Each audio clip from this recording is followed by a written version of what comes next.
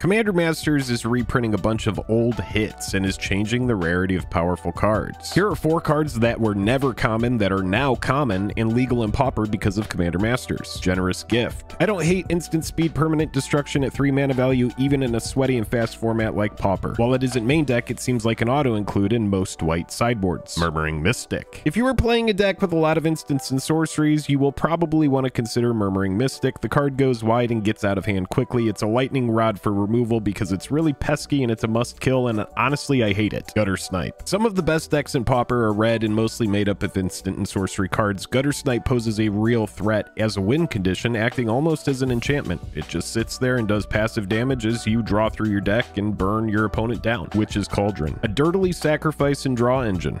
What's not to like? Do you think any of these cards are going to shake up the format? Subscribe for more shifts in Rarity.